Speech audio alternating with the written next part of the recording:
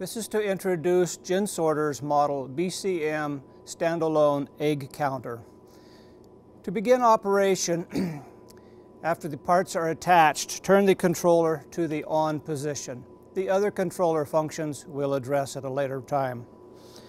Then start the water flow. Slow it first and allow the tank to fill. While the tank is filling, choose the insert you would like to use. Your eggs should occupy about 80% of the hole in the insert tubes. As the tank is filling with water, we want to dislodge any air bubbles that are in the detection chamber.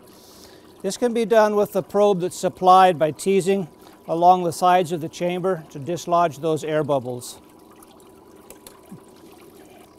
Then place the insert in the bottom of the egg counter.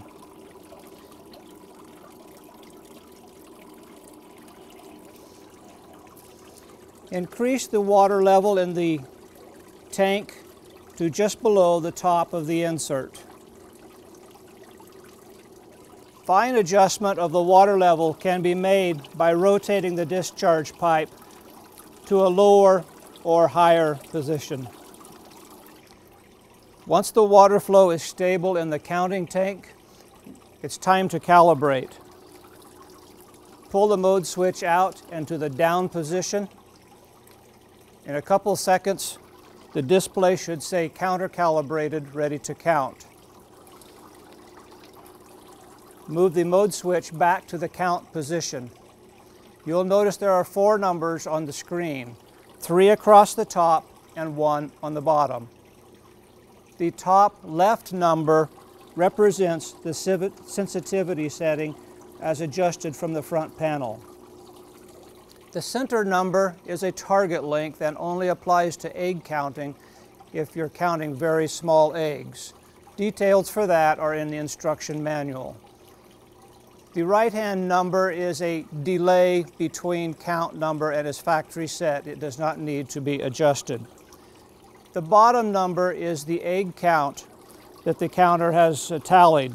It can be reset to 0 by pushing the reset button and holding for at least 2 seconds. Once the counter is zeroed, let it set for at least 2 minutes and make sure that no counts are accumulating without eggs flowing through it. A sensitivity setting of 10 is a good place to start. Introduce a known number of eggs into the egg counter and watch the count accumulate. Assuming we've introduced 100 eggs into the counter, when they're all through, the display should read 100. If not, adjust the sensitivity until you get an accurate count. The lower the sensitivity number, the higher the sensitivity.